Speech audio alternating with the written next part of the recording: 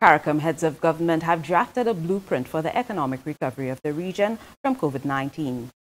The heads have accepted the final report of the CARICOM Commission on the economy, which contains a 12-point action plan in response to COVID-19.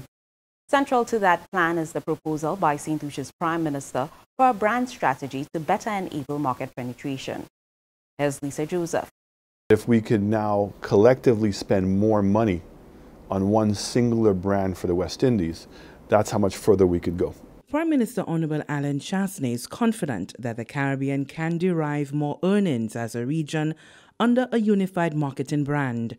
In fact, the Caribbean Tourism Organization, the CTO, realized this during two critical periods, 1991 during the Gulf War and the 2008 financial crisis. The CTO launched campaigns advertising the Caribbean as one destination with multiple options. The success of the Caribbean brand and the power of that Caribbean brand that's been built all over those years. Many countries that you would not normally associate as being in the Caribbean now affiliate themselves to the Caribbean.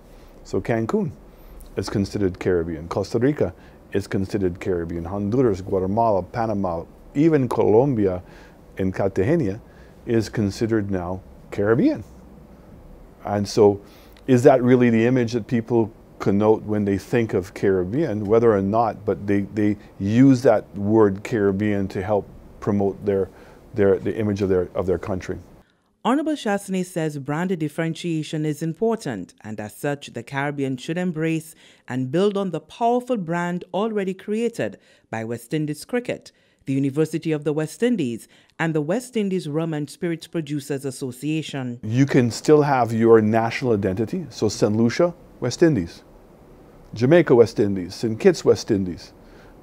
To show you how it works, you can't put Cancun, West Indies. You can't put Guatemala, West Indies. You can't put Panama, West Indies, right? So it is a very definable group. And when you now start thinking of the power of that brand, it's not just tourism. It's the success of our cricket teams. It's the success of our track stars. It's the success of our entertainers. It's all of the collective successes of the West Indies. And more importantly, when you include now the history of the West Indies. CARICOM Heads of Government have taken note of the idea and have integrated it into a common tourism promotion plan. The proposal is also included in the Economic Recovery Plan for the Caribbean post-COVID-19. Honorable Roosevelt Skerritt is the Prime Minister of Dominica. We need to create, a West Indies brand. As was indicated by the Prime Minister of St. Lucia, we are known as the West Indies. The University of the West Indies has indicated West Indies cricket, and I think it's important for us to start promoting this definition of ourselves as the West Indies, rather than the Caribbean, which extends way beyond the CARICOM grouping. Prime Minister Chastanet says all sectors can benefit from the West Indies marketing brand. The diaspora, Honorable Chastanet suggests, can be enlisted to drive the brand in their adopted homelands. The Prime Minister of St. Lucia is longing to see the creation of a West Indies music label, among other ventures.